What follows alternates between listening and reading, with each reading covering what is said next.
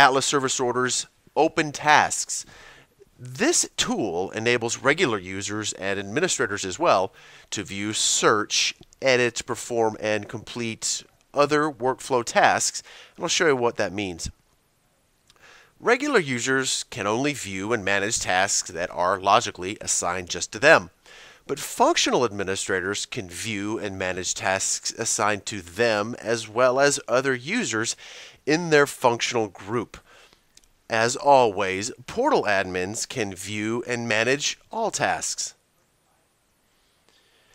Anybody, though, can add a note to any task, even if it has been completed.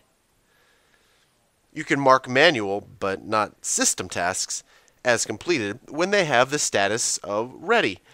This status means that the preceding task has already been completed, and now that the displayed task is ready for you to complete as well. You can perform system tasks if the task is assigned to you and has the status ready.